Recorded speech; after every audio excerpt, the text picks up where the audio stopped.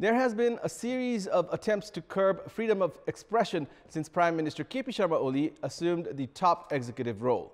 The government, which has been criticized for drafting bills that discourage the freedom of expression through social media and imposing a penalty of 1 million rupees for journalists, arrested Nepal Communist Party youth leader Ramkumari Jhakri, charging her of making indecent remarks at a public program. We have more in this report.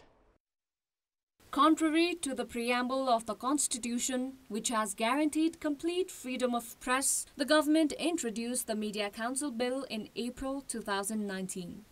The bill proposed a fine up to 1 million rupees for media houses and journalists violating the Code of Conduct. However, the government was compelled to withdraw the bill following widespread criticisms.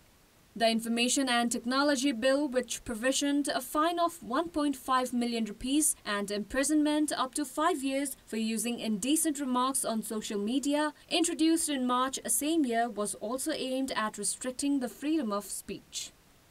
The Parliamentary Committee rejected the proposal to form an information technology court in every province and take action by the government officials.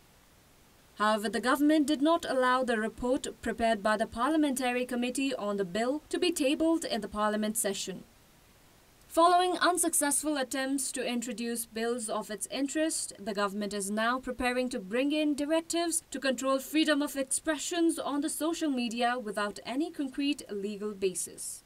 According to analysts, the detention of youth leader Ramkumari Jhakri exhibits that the government is bent on suppressing criticisms against it based on irrelevant legal provisions.